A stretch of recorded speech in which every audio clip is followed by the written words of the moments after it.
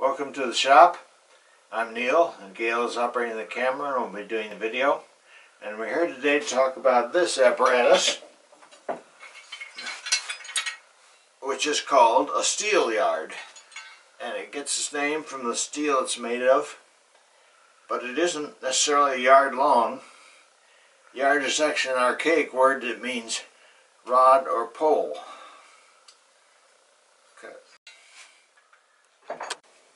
Various forms of steelyard were used to weigh goods for hundreds, if not thousands of years before spring scales were invented.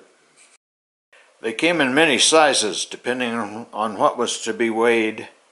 This one is 49.5 inches long and weighs 6.5 pounds.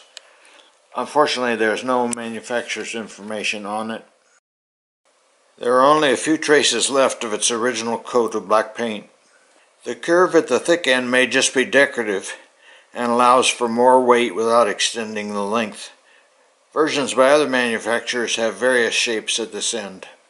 It has two hooks, one for suspending the steelyard and one on which you hang the item to be weighed. One of these is a homemade replacement from a bolt. You can still see some of the threads at the tip. There are two sliding counterweights, one of 3 pounds and one of 12 pounds.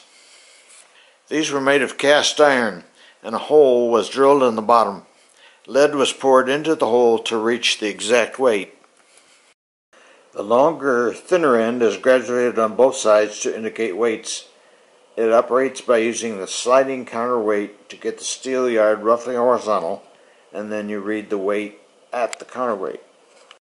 To make the weight more obvious, there is a pointer at the top that must be vertical to get an accurate reading. On the side marked for the 3-pound counterweight, there are notches every half pound from 1 to 80. The weight is stamped on the scale every 10 pounds, and there is an X halfway between stamps.